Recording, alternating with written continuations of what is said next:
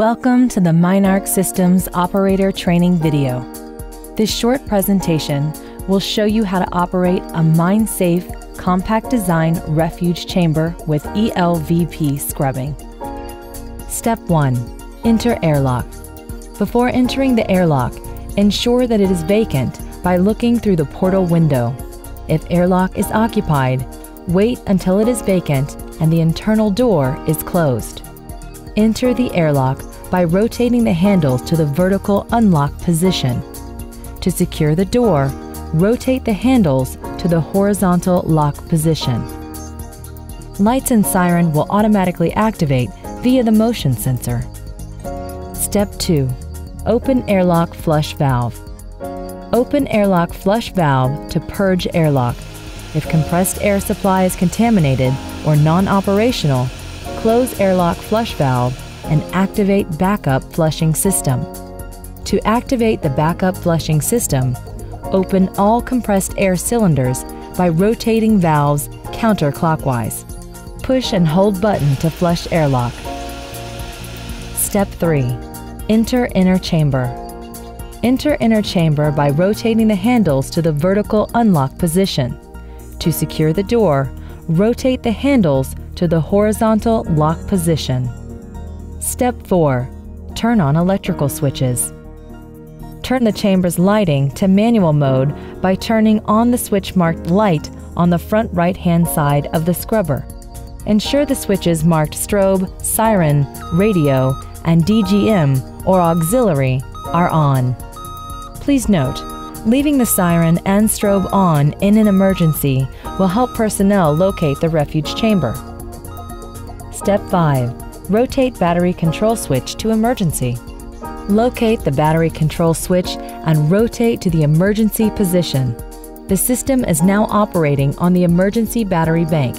Please note, in the event the emergency battery bank runs flat, rotate the battery control switch to the standby position. This will allow the remaining charge in the standby bank to operate electrical components.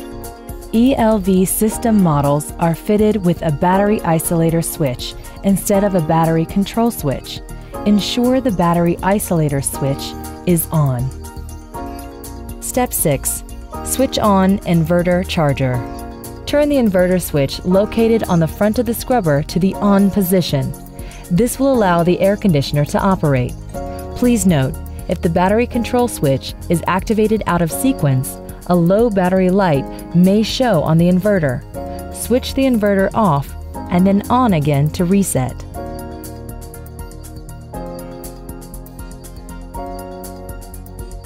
Step 7. Check compressed air. Push the button on CAM's electronic control unit, ECU, so that blue light illuminates. Check the compressed air valve is fully in the open position. Do not adjust regulator as flow is preset.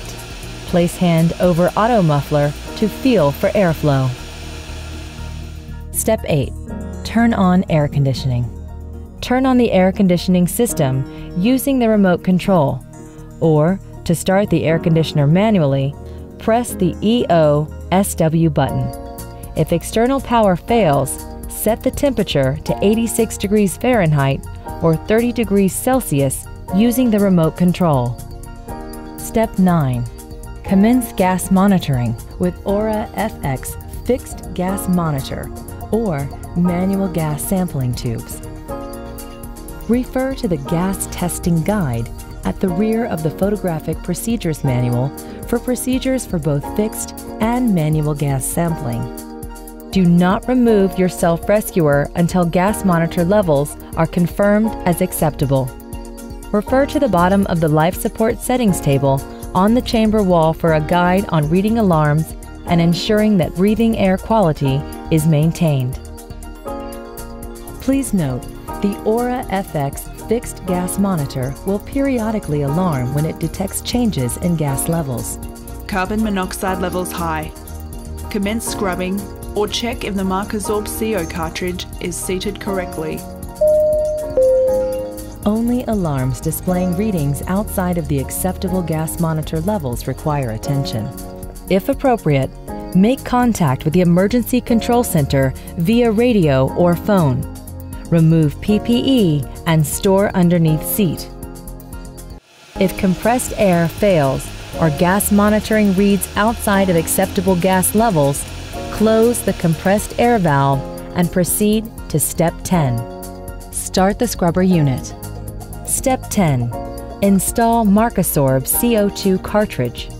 Remove one MineARC carbon dioxide cartridge from its storage location. Remove cartridge from its packaging and place on the right-hand side of the scrubber. The cartridge will slot into place with the rubber seal on the bottom side.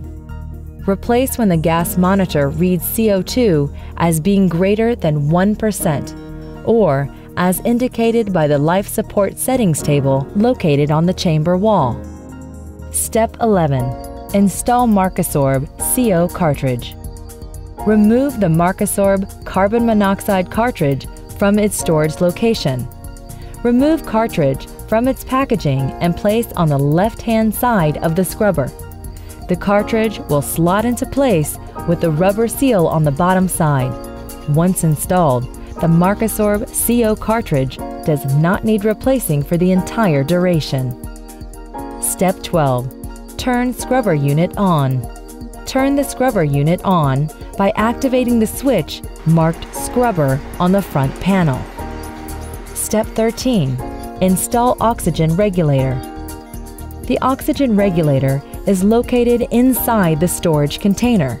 Ensure the oxygen regulator and cylinder valve are free of oil, grease, and other contaminants before installation. Wearing the supplied gloves, fit the oxygen regulator to the oxygen cylinder and tighten. Ensure you do not over-tighten. Open the cylinder fully by rotating the valve counterclockwise. Step 14. Adjust oxygen regulator. Adjust the oxygen regulator to 0.5 liters per chamber occupant.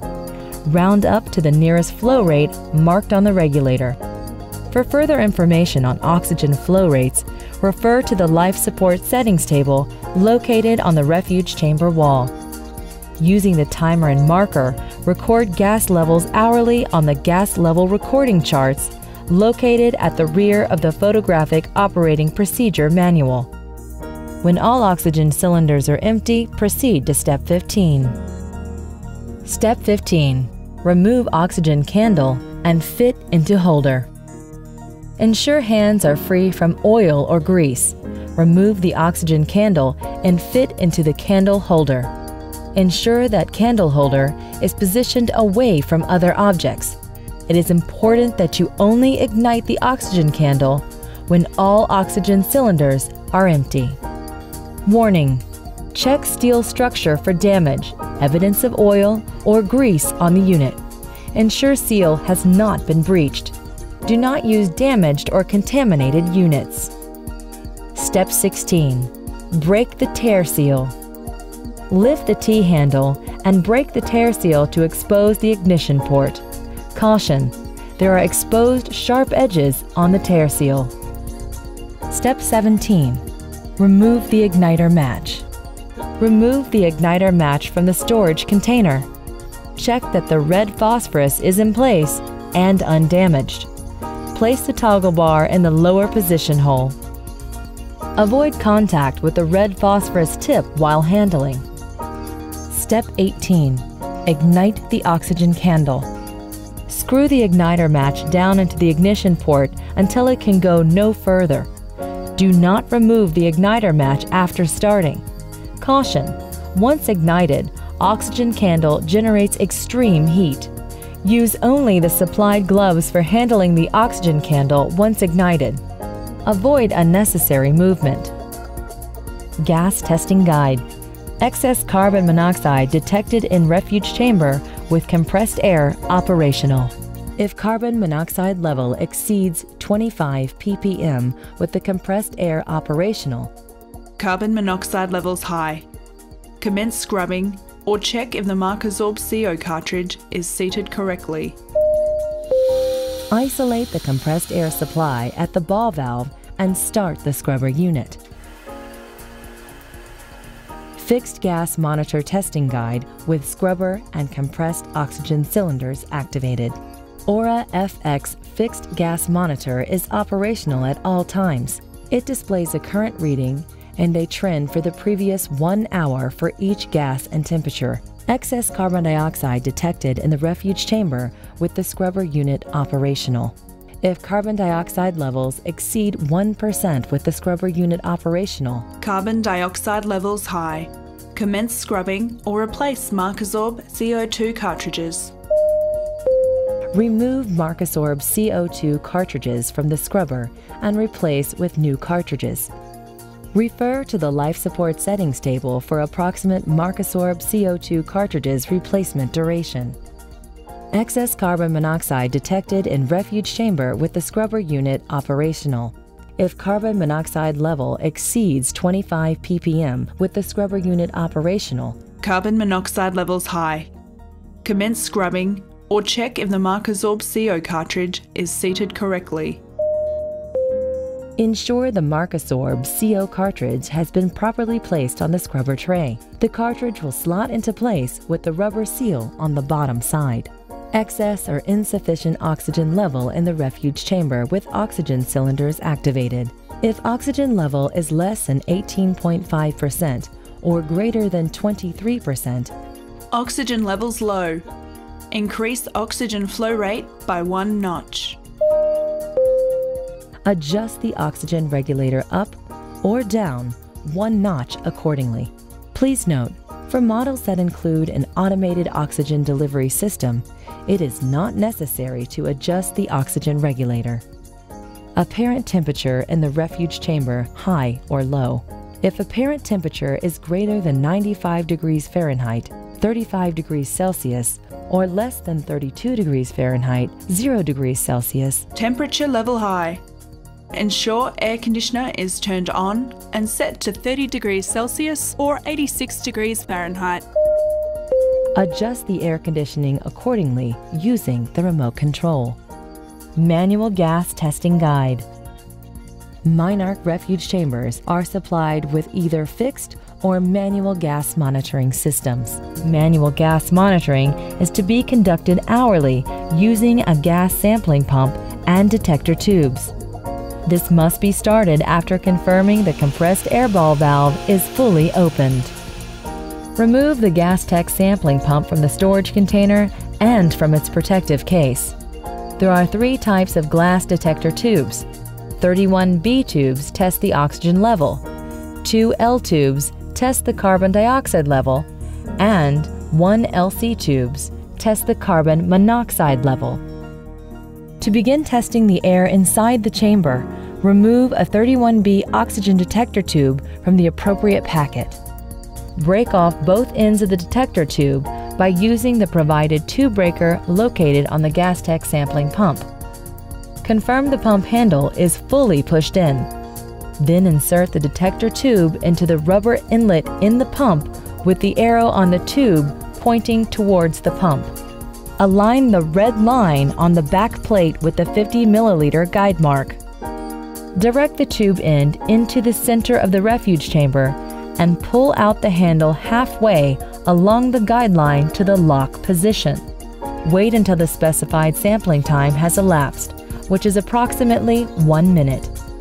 The completion of the sampling can be confirmed by the appearance of the white flow finish indicator on the handle.